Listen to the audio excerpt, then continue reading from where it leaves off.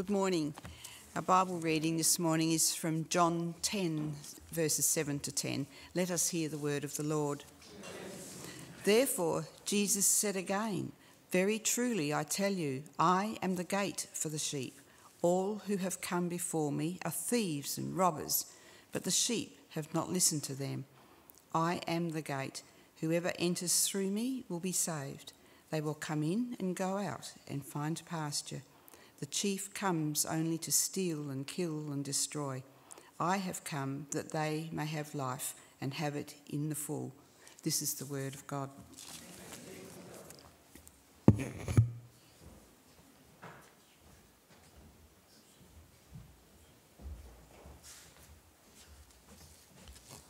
Morning. Oh, now I've got to put this, what's that? There's water down there and I've got to turn this on again. Is that right?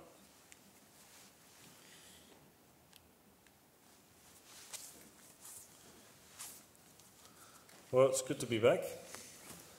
It's been some years since we were here in this church, and yeah, it's lovely. For those of you who don't know us, myself, Karina, the family, we've lived in a part of the PNG Highlands for the last 23 years. Well, we do go and come from Naracoorte, where we have a home, and I work in the clinic when I'm back, and it turns out that I'm on call today by some accident. So Nicholas has got the phone. It's only for anaesthetics, and there's no women in labour needing epidural, so I think we're okay. I did check before coming. So that's where we've been, and at this stage of our life now, we've decided to come back to Naracoorte more permanently, mostly to be closer to my ageing parents. My mother's coming to live with us shortly, actually. Next weekend she makes the move, so that's a new chapter in her life and ours as well. But I will still be going and coming from Papua New Guinea. In fact, I'm going back next week because I still work for the university there part-time, so I will be doing shorter trips there. We have 4 kids. The elder 3 are not with us. They're spread all over doing various study and different things, but our son Nicholas is still here with us, and he'll be attending the local high school here from next year. So we just celebrated on Friday his last day of his homeschooling journey, because he was kind of halfway through his Year 10 pathway, and so Karina's been doing this education for 20 years now, and Friday was the last day, so we went down to Mount Gambier for a celebratory dinner. So that was a change in life for both them and Karina.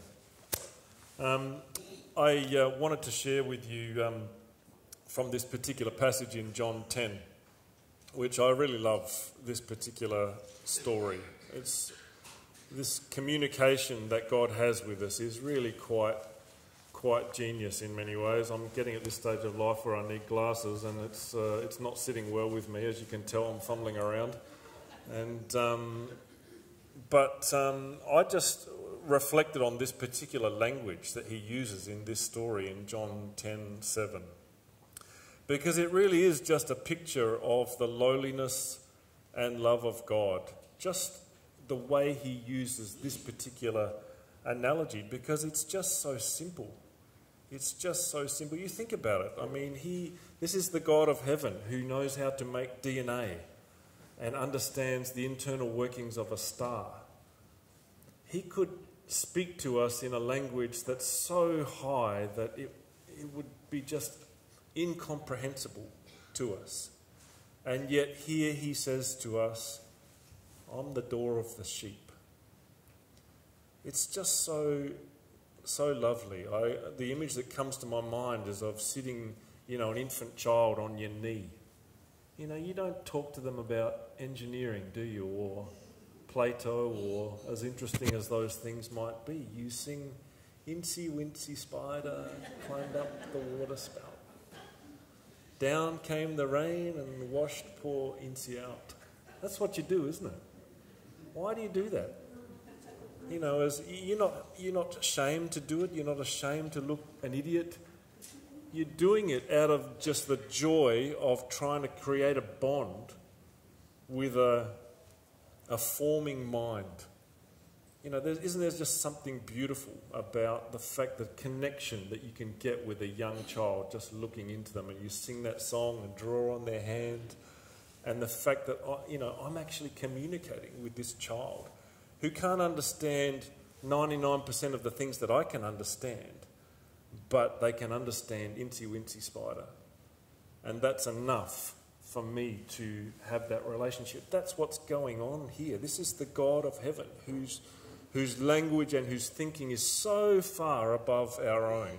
In Isaiah it says, my thoughts are not your thoughts. He says, as the heavens are higher than the earth, that's how much higher my thinking is to your thinking.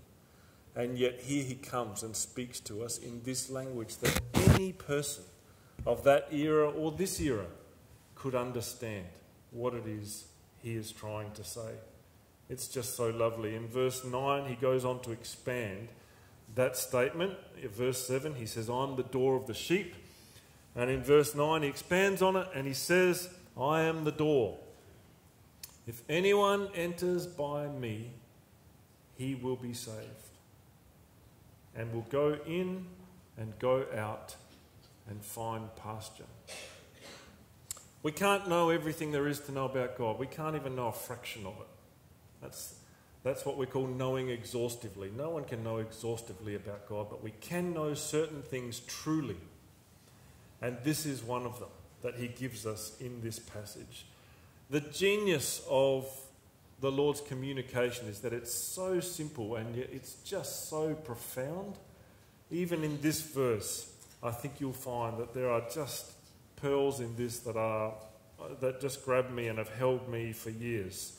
And the first is in this statement, I am the door. I am the door. So simple.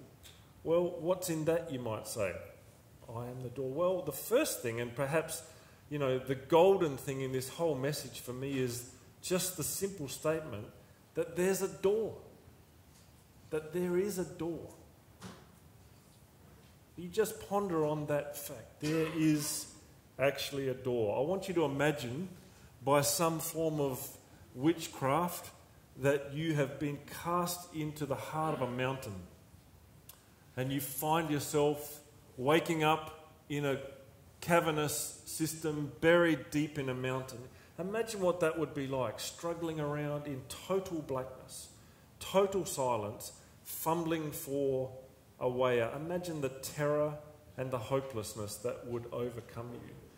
And now imagine in that scenario what a ray of light would do to your soul. The hope and the excitement that there's a way out of this mess, out of this hopelessness. Just the primal, sense that would come to you in that moment. That's what this is saying, that there's a way. There is actually a way. And being human beings, being what we are, we focus on the darkness, we focus on the negative things. It's very easy to think that society is bad and getting worse, and there's some justification for feeling that way. And it's very easy for melancholy and depression and hopelessness to overcome us as people. And yet Jesus is saying here, there's a door. There is a door. There is actually a way. The message of the gospel is real hope. There's light, not just darkness. And there's a way instead of confusion, and there's real life to be had in this world. I'm going to say something that may perhaps be a little confusing to you, but I hope that it will come through in the end. I want to challenge you that Christianity is not an optimistic religion. Not at all, in fact. But it is a religion that's full of hope. Full of hope. Now you may say, well, that's an odd thing to say. What's the difference? Well, I want to suggest to you that there's all the difference in the world between those two things. I saw an interview on the BBC some years ago now. It's lodged in my brain. For those of you who are interested in history, there's a famous historian in the US. Her name is Doris Kearns Goodwin. She writes a lot of books, particularly about the US presidents. I have an interest in that, and so she was being interviewed by a particular presenter, for those of you who know Amanpour, on BBC. And it was around the time of the last US election. They were talking about politics. You can imagine perhaps how the conversation went. Toward the end of it, the reporter said, "So are you optimistic about the future?" It was a pretty depressing interview, I have to say, so it was kind of a rhetorical question. But here's the point. What she said in her response, she thought about it for a second, and then she said, "We have to be. There's no other choice. We have to be. There's no other choice." Now that's optimism. That's what optimism is. That's about, I have to stay positive. It doesn't matter what the evidence is, I've got to be positive, because if I'm not positive, the whole world comes crashing in. It's like a balloon that has to stay inflated. And people who rely on optimism are notoriously sensitive to things that are negative. It's very hard for them to handle things that are negative, because that's like putting a pin in my balloon. And as the air comes rushing out, all of my world starts to look as though it's going to cave in. That's the nature of optimism. In a sense, it's a bit like it's something, a flight from reality to a certain degree. It can't deal well with darkness. But that's not the same as hope.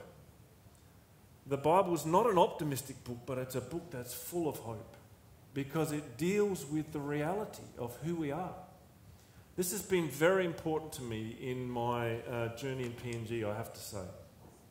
Because if I was an optimistic person by nature, I would have tumbled in PNG, because the assault of the difficulties and the darkness, there's real human darkness. If you see someone that's been hacked up, I can't say too much in front of children here, but the sorts of things that we saw on a regular basis were horrific, horrendous, and ongoing. And people continue to ask me, so is it getting better? It's the optimistic question. I hope that it's getting better. It's kind of, and I have to say, well, no, I don't think it is. Now that's darkness. But if I relied on my optimism, I'm afraid I just couldn't keep going like that. Eventually you run out of steam on the power of positive thinking alone. But there's something more to hope, because hope is something that's bounded in something solid. Let me try and give you a medical analogy. I want to do this sensitively, because I know that people have been through a scenario like this.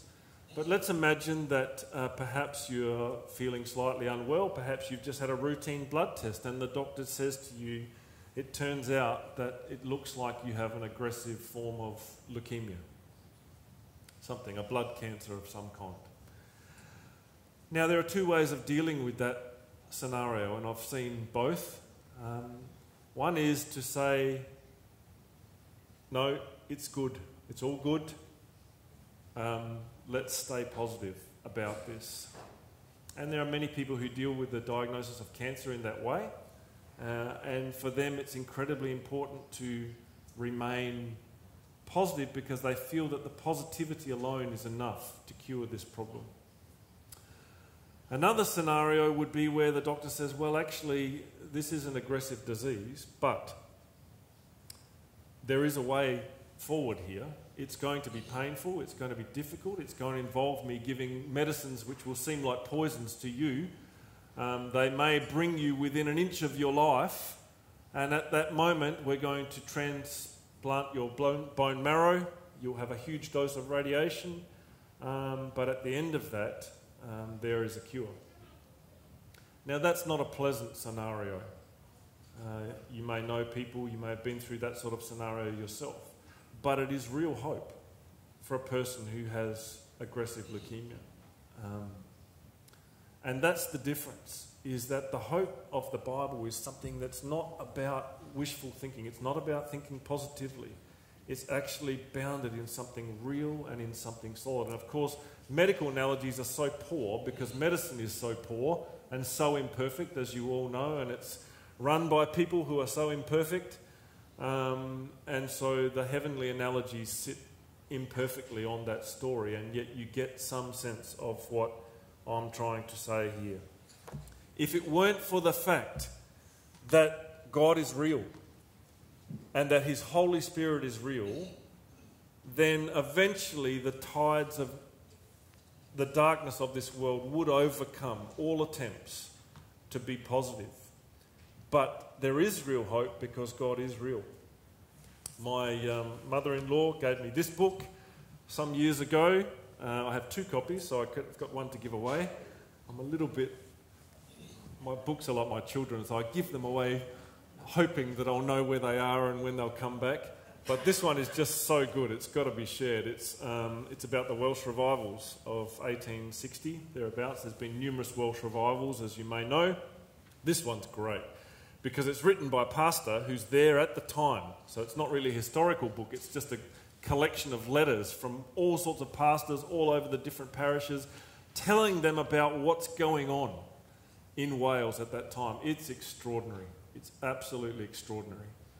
And if you ever need encouragement that God is able to move, able to change situations that look so black and make them just come alive with hope, then this book will do your soul a world of good. I did bring a visual illustration of this point. It's sitting underneath me.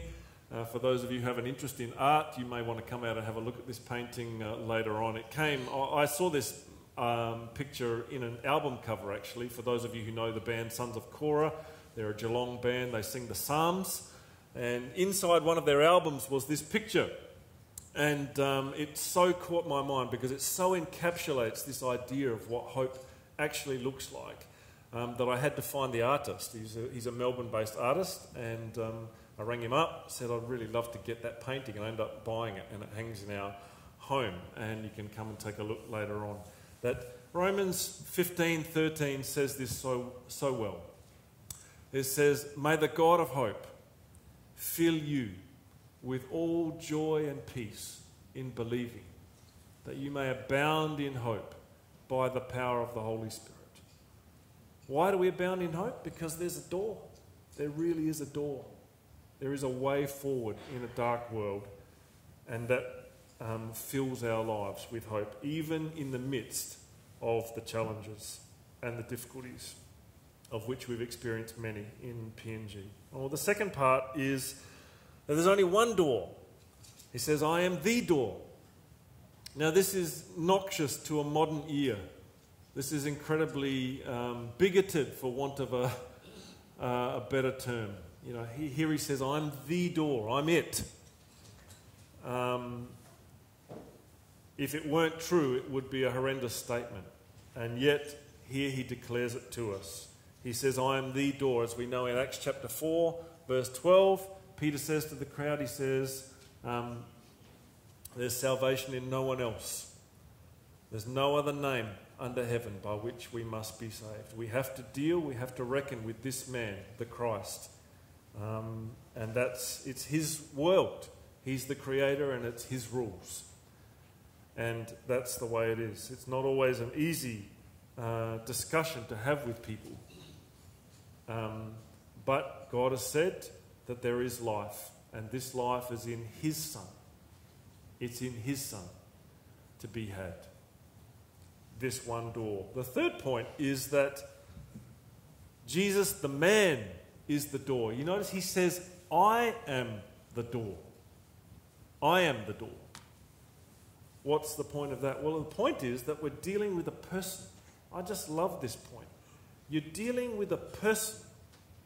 You're not dealing with 12 rules for life, as good as those rules may be. Okay? You're not dealing with a philosophy. You're not dealing with a set of principles that are helpful. You're not dealing with a force that pervades nature and all of life. You're dealing with a person, not a human being, but you're dealing with a person. By a person, I mean a personality. Now, that's just so critical. It's not a force that spoke to Abraham. A force can't speak. It's a person who spoke to Abraham and said, "Leave your father and mother and go out." It wasn't a set of principles that appealed to Moses.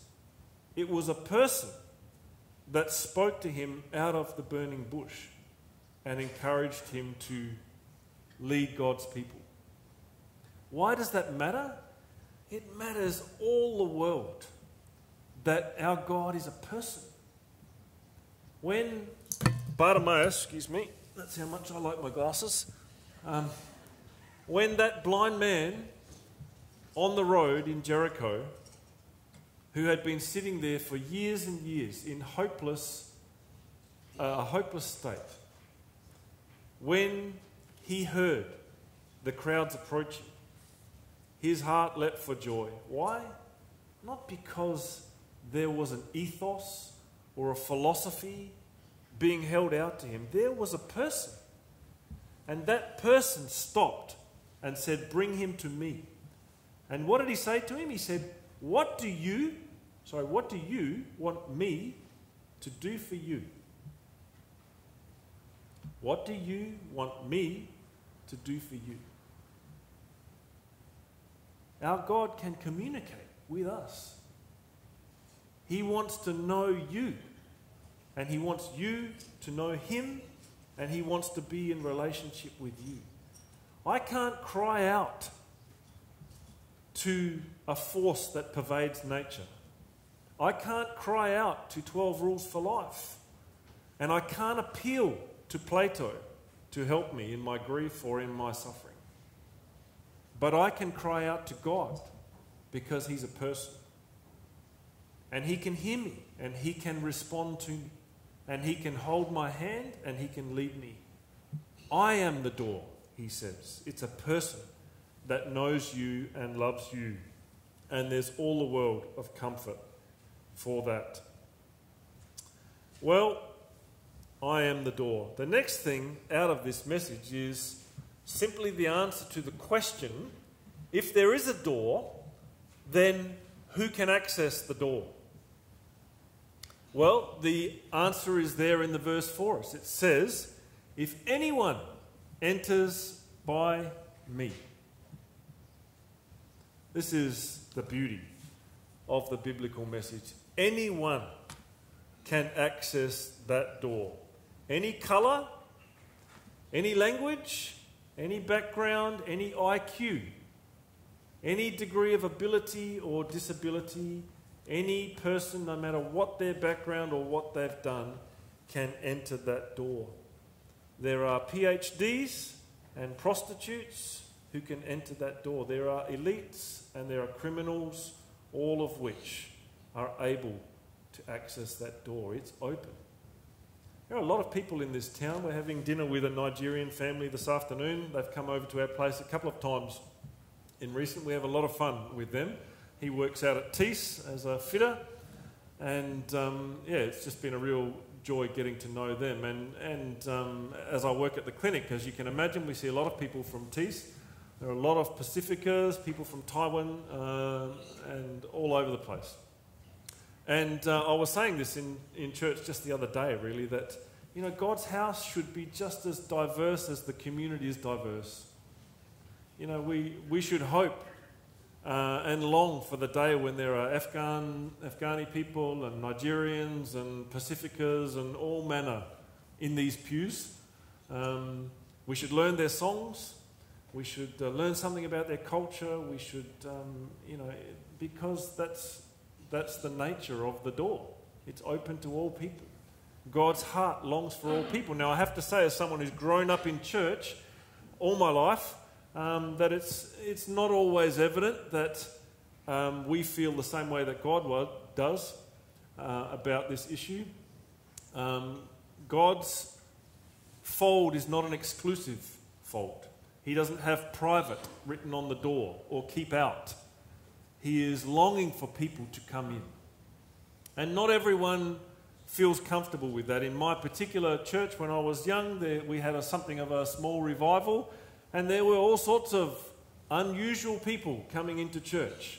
Alcoholics coming in with their flagons. There were people who had been addicted to drugs who would just walk down the front in their tank tops, and they sang very loud. And it was very awkward for people who were not used to those sorts of people. It was a joy It was a great joy, but not everyone felt comfortable with that. But Jesus always drew much closer to those people, those sorts of people, than he did to the people who felt that they were perhaps better than some. And so that's a challenge to our hearts, that we should long to see God's house filled with all manner of souls, all manner of people, of all ethnicities in this place. It's a real challenge to us. I've been really struck by just the change in Naracoorte in the 10, 15 years that we've been going and coming from here, how much broader and how many different nationalities are now here. And wouldn't it be a joy to see this house and all of God's houses filled with people like that? Well, the last thing, so it's anyone can access the door. It's not a door that's labelled private, but here's the kicker, is that it's a door for sheep. It's a door for sheep. And this is a difficult, humbling thing. It would have been so nice, wouldn't it? You know, if he'd sort of said, it's a door for horses or something dignified, you know, or birds, you know, even a bird cage I probably would have felt better about. But sheep is just, you know, why of all the creatures? Our son Nicholas has been working for a local farmer, and he came home the other day and they've been doing some crutching or something or other. It's his first exposure to this sort of thing. And he was, oh man, these are dumb animals. They really, you know, they get anxious and they do, you know, I mean, I'm not telling you anything that many people in this church would know far better than me. Why would he choose that analogy? Sheep are so prone to following one another. We don't do that, of course. They are so prone to fretting, getting anxious. Boy, hasn't the last 3 or 4 years told us something about the human ability to fear and how quickly we are prone to anxiety. They're so prone to acting in ways that seem detrimental to their own good. And of course, they can't survive at all without carers. There's no wild sheep. They need people to care for them. Why would God choose that particular analogy? Well, as humbling as it is, the answer is self-evident. Yes, the door is open, but it's open only to sheep. And if you can't accept yourself as a sheep, as one of his sheep and under his leadership and his authority, then that door is of no use to you. And this is where the gospel message really is so different to the spirit of the age. Because the spirit of the age, everything we get told, every movie, nearly every song, is that you have to look inside yourself to find the power within. The triumph of the human spirit is what we're told over and over again. Within you is the hope of salvation. But the gospel doesn't say that. The gospel says, no, you've sinned and you're separate from your God. You're like a branch of the grapevine that's been disconnected and it's withered and curling up and it can produce nothing. You need a saviour. You need to be connected to the master and the creator of your soul. And without that, you'll be like a sheep wandering around on its own in the wild, as vulnerable as that is. You'll be a sheep without a shepherd. What did Jesus say when he fed the 5,000? As tired as he was, he says he looked on them and he had compassion because he saw they were like sheep without a shepherd. And he knew what that meant. It's in seeing that we're actually sheep and acknowledging it that the hope of the door becomes real to us. But that is a humbling thing. Well, last of all, in this tiny verse, there is the answer of the privilege for those who use the door. What does it say? If anyone enters by me, he will be saved. They will be saved. And they will go in and go out and find pasture. Well, the first thing in that, the privilege of the people who use the door, is that they will be saved. They will be saved. Yes, the scripture does not pull punches on the diagnosis for our souls. It doesn't tell us that we're gods. It tells us that we're creatures made in the image of God, but sinful creatures. Creatures in need of judgment because we've rejected God. And creatures who do not function without their Saviour. The diagnosis is not good. But for those who accept the diagnosis, the hope of a cure and of something real, of a real hope, and of really being saved is the joy that animates our existence. You can be saved. You can have a real hope in the place of hopelessness. You can know life that's really full and really free. Not just a pat on the back, not just a G up, not just some emoticons to give you half a second of a glimmer of a feeling, but something that can dynamize and can energize your soul and give it real hope and meaning. And they can go in. Now, what does that mean? Well, we saw that. It was so lovely. Thank you, Wendy, for putting that effort into the children's talk. Those pictures are very helpful. You can go in. Why would a sheep go in? Well, you go in for rest. You go in for protection. If you're a human being, you go in for both of those things, but maybe for fellowship and instruction and all of the things that every human being does need in order to thrive. We need those things. You think about the person who doesn't have that. Yes, the sheep who goes in is coming under the authority of the shepherd. That shepherd now has full authority over that sheep. But the sheep enjoys the care of the shepherd and the protection of the shepherd. The sheep who's outside the fold, which is outside the fold, has all the anxiety of having to look after all of that for themselves. Yes, in coming to Christ, we become his disciples, he becomes our master, and all that means. And yet, he's responsible for my soul. He's responsible for the protection of my soul and the provision of my soul. Without that, all of the anxiety of your protection, your provision, what's going to come around tomorrow's corner, that rests on you. It's not surprising that anxiety is the quintessential illness of the age. We're surrounded by anxieties. And yet, within the fold and under his care comes the peace that comes from living under our master. So that's going in. And then it says they go out. Go out for what? Well, go out to serve people. We're very inward by nature. The in part sounds good to us, but in is not enough. We can't live in. We have to also go out. We have to be active in the world. A ship that stays in the harbour is a nice thing to look at, but completely useless. Ships are made for being on the ocean, aren't they? And that's rough at times, and yet that's their very purpose.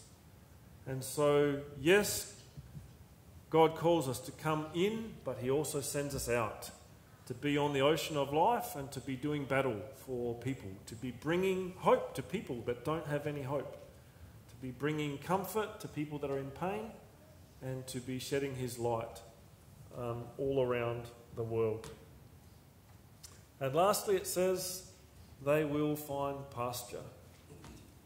What does that mean? Well, it means that they will find satisfaction. Satisfaction. I remember listening to a song when I was a young Christian by a guy who'd recently got converted, and this song was called I'm So Satisfied. It's just a wonderful song. He's just bursting with the fact that he'd been through so many things in his life, so much, and now he could really say, I'm actually satisfied. I'm satisfied. This is, if you read Paul's letters, this is the thing that strikes me. He's an astonishing person. He really is. Apart from Jesus himself, the Apostle Paul is the person in all the scriptures who just takes my breath away. He really is someone who just went through an enormous amount. The guy was stoned. He was stoned, not stoned in the metaphorical sense, but actually he got rocks thrown at him. You know, he was beaten multiple times. He was shipwrecked twice. He was whipped multiple times. And on top of all of that, he had the indignity of various churches saying, "You're not a fit leader. We don't want you anymore. We're trading you in for people that can talk better, look better. You know, you don't fit the part." All of those things. And yet, what does he say in Philippians? He said, "I've learned in every circumstance how to be content." And he's writing in jail. He's actually in the stocks as he's writing it. You know, how does anyone do that? How does anyone say from jail and in chains, "I've learned in every circumstance how to be content"? That's a miracle. That really is a miracle. And yet, that's the miracle of the Holy Spirit. I've learned to be satisfied. What does King David say? In the 23rd Psalm, "The Lord's my shepherd. I shan't want." What does that mean? It means I've learned to be content. He's going to provide my every need. Not my every desire.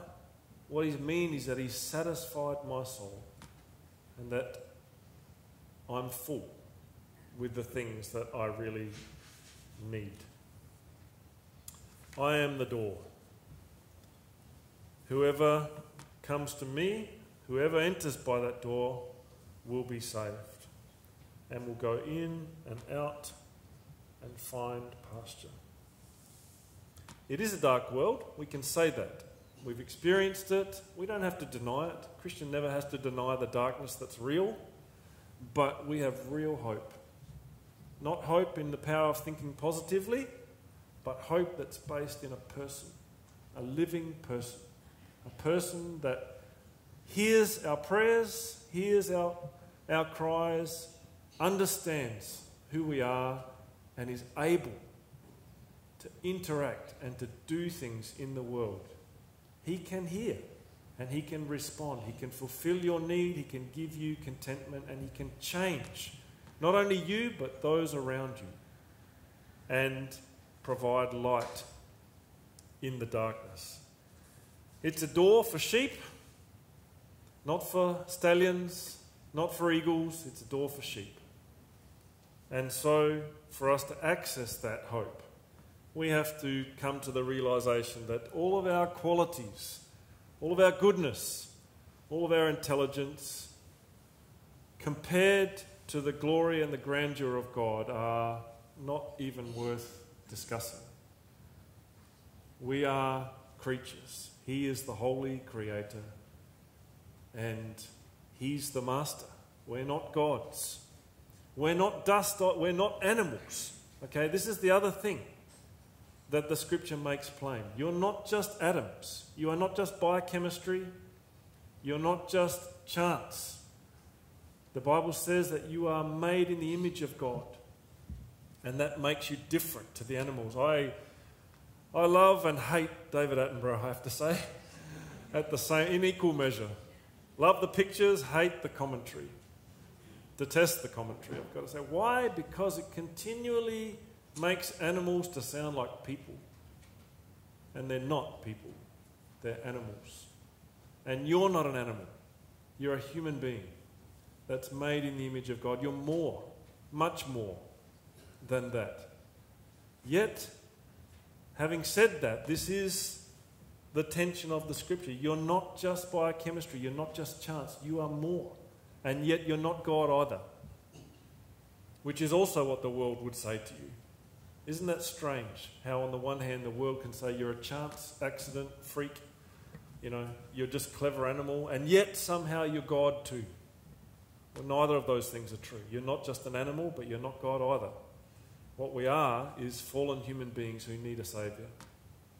And having acknowledged that, and been willing to be a sheep, then there is a real hope and a real pasture to be found and a real satisfaction.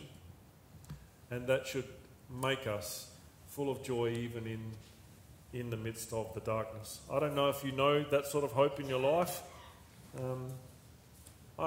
I confess, I don't know it every day, but I've known it enough in the last few years to have been able to rejoice in the midst of some really dark times, some dark experiences. And you know, people still ring us from Papua New Guinea and say, oh, guess what? You know that house you just built for the nurse out in that place? Yeah, they just broke in and stole all the stuff out of it again, 5th time. You know, yeah, okay, that happens. But I can really honestly say that it's the knowledge that God is present in his world. He hasn't given up on his world. This is not the only dark time that's ever been in human history. You're not the only people who have ever felt low from moment to moment. And yet, as these things show, God is there and he's able to inject himself into our experience and into our world and to give us real hope. There is a door. Let me pray for you and as we finish. Father, you know our difficulties and inabilities to communicate these truths well. Sometimes it feels like a series of tongue ties, and yet the truth is so real, it's so profound, just to know that there is a way, there really is light that you have given us. And that you have given to the world. You have sent your Son into the world. You sent him as light into darkness. It says that the people have seen a great light. Lord, we thank you for that. Lord, we pray that you would continue to illuminate our thinking, that when we read the news or we hear of dark things, that we would be able to absorb them, but also to see what is behind all of that, to see who you are and what you're doing in history, what you have done, what you will continue to do, and that our lives would be buoyed by the real knowledge that you live and that you're powerful and that you're a person who cares about us as people made in your image. I pray for anyone here this morning who does not know you. Perhaps the idea of being a sheep is too difficult for them, too humbling. Lord, you bring them to that point, that they can come to you and ask you to become their master and to forgive the sin and the need that they have. Maybe there are people here who feel that their lives are so dark and so wrong that you as a holy God could never care for them. Father God, I pray that you would come near to them and assure them of your care that you have for every person that you have made, and that you would receive them and give them a new hope and a new joy. And we pray for this church and all the churches in Naracoorte. Lord, we pray for a coming together. We pray for a renewal, such as those things that we have read. We pray that people of all different ethnic backgrounds would be coming into this church, and that we would have the joy of singing new songs and hearing new languages and fellowshipping with people across a broad range of people. Lord, do that for our town. Bring us together and bless us in this way, we pray. In Jesus' name, amen.